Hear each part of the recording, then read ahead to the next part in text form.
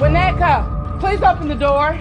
I have a very important package from your mother. She sounded very anxious. She don't come out, you know. I don't get out much. One of them real loner types. My mom wants to see me. No, she needs to see me. So all of a sudden, after 20 years, your mom is trying to contact you? The old broad dropped her off at the park and just left her. I think your mom is a witch. If you're thinking about going, clearly you're not thinking at all. Sometimes getting lost is a good way to find yourself. We can't go out there. You don't know what'll happen.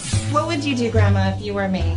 It's just not safe for people like us to do things like that. I have a very important message for you to deliver to her. But you don't think she's being targeted? I need you to keep her safe. Hi, I'm Gomez. You must be Miss Nolan. I'll book the day. Sandwich time. I'm on my way there right now. Great! The note. I can't end up in a ditch somewhere. I know. Winnie, we're not safe here.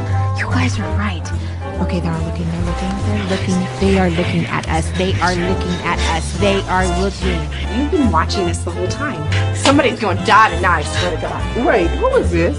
Sandwich time. Thanks, Grandma. You guys, I got this.